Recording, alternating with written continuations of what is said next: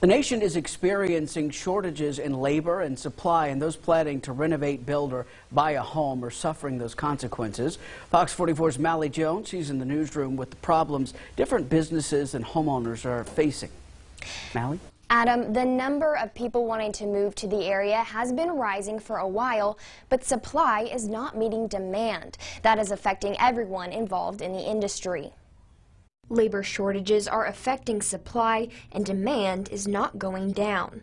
Lumber prices are down from where they were in May, but there are severe shortages in certain materials that are needed to make other essential items a home needs.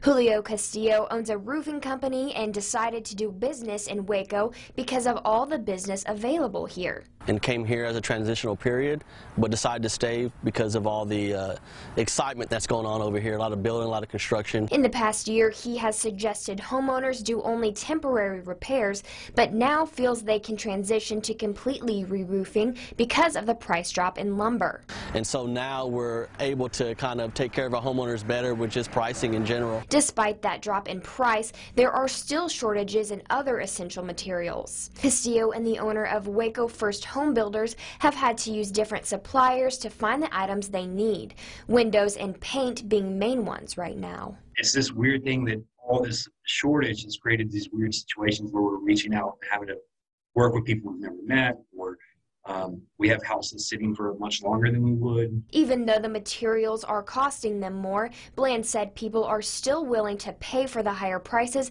because of the lack of homes. The market is appreciating so fast that our margins are staying the same. They both said that even though prices are high, demand is high enough to sustain their business. Customers are the ones suffering the consequences. In the newsroom, Mally Jones, Fox 44 News.